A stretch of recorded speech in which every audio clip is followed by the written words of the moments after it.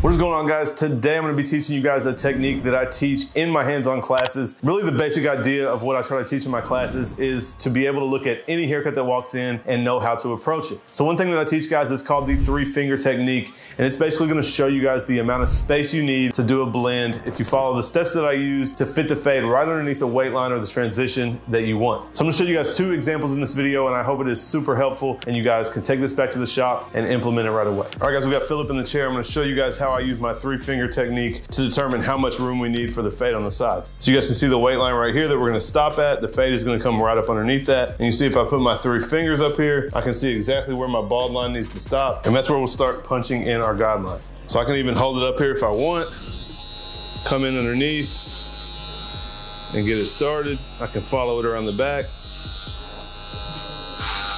I'm gonna obviously move and clean this up, but you guys can see that gives us a nice idea. And now we can come in and make it nice and clean. And you guys see it will follow the exact shape of the weight line at the top. We can punch this guideline in nice and clean, go ahead and bald it all out, and we can start our first guideline going up.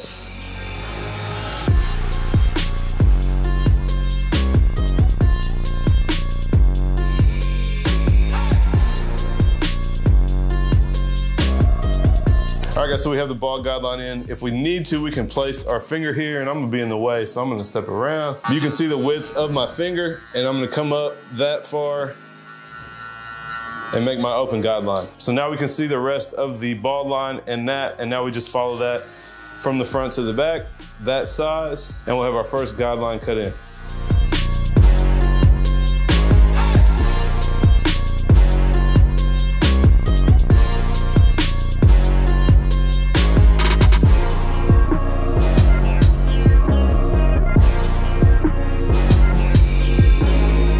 We got our bald guideline, we got our open section. Now we have 2 fingers width left. And again, I got to step over here. I don't know why I keep doing that. So now with the open one, we'll go up the width of my middle finger.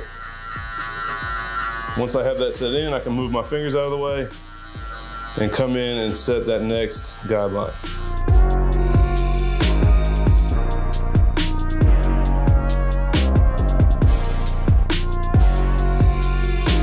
All right guys, so you can see our first guideline, second guideline, here's our third. This is a 3 up here. So I'm gonna come in with the 2 and we're just gonna start to work on this line right here.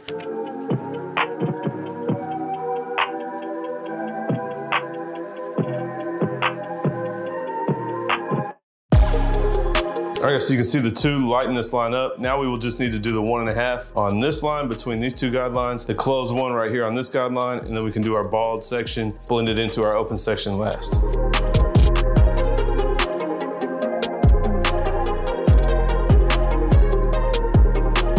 Now I'll come in with the closed one at the bottom of this section. And really I'm going just a little bit up over the line. Guys, I know that I will need the half guard to take that line all the way out. So I'm gonna go up about halfway into that section. And we have blended out everything above it, so we can't really see what's above it. I just kind of have to trust myself and know where I've already been. Make sure I don't go too high, but you can see the one closed is lightening up that line. The half guard will take it the rest of the way out. And then we can focus on that last bald section or open section at the bottom.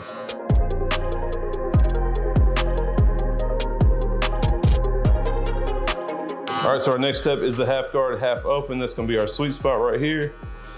Now we're going just through that guideline, and we wanna make sure that the open section underneath connects to the closed one that we just did. So if it doesn't connect perfectly, we can close this up, but usually the half open is gonna be the sweet spot, and you guys can see already a pretty decent blend going on here, and all we'll have left after this is that open section at the bottom. Nice and easy, and we'll be done with this fade.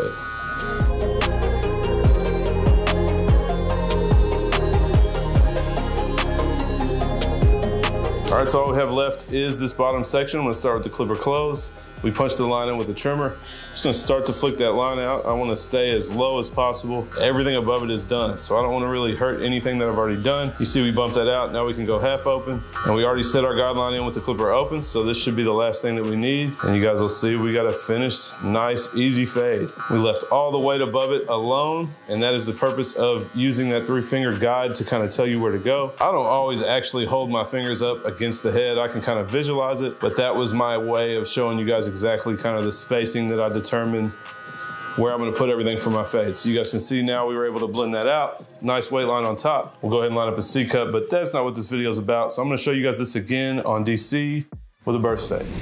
All right guys, so we got DC in the chair. I want to show you guys another example of the 3-finger technique. You guys can see the weight line right here. So basically I want to put my 3 fingers up there and I can see where I want to start that guideline to give myself enough room to do the fade. Now, if we drop it back behind following the weight line, you'll notice that we're kind of in the ear and we don't have enough space here. So we will have to tighten it up. You guys can really see that kind of that shape as it gets tighter behind the ear. But this can give us an idea where to start, and then I'm just gonna take it to basically where his hairline already is. So if you guys literally need to hold it up there, just hold it up there, see where your line is, and you guys can punch in your bald guideline. And then like I said, I'll come off the back of his ear, work my way up towards that guideline, and that is gonna help us ensure that we have enough space on every fade.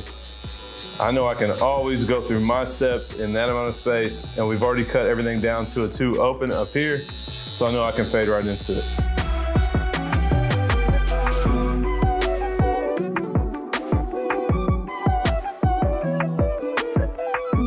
All right guys, so moving on to the next part, if we throw our 3 fingers up here, flush with the bald guideline, I can pull back my first finger, that's my ring finger, and I can visualize where my open section needs to go to.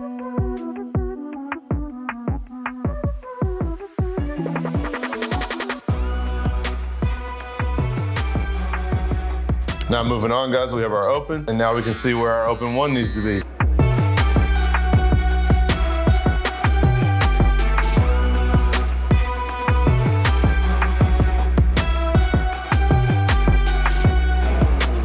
So you guys should be able to see this is our weight line that we started with. I did a 2 up into that. Here's our bald guideline, and each section is the width of my finger. I have plenty of room to fade all these lines out, plenty of room to fit the fade where I want it, and that is really how I place that on a haircut like this. And like I showed you guys on the fade, you can do it on a fade, a drop fade, a burst fade, same thing. It's always gonna apply the same way, but you guys can see we kind of have it mapped out now. So I'm just gonna knock these lines out real quick and we'll be done.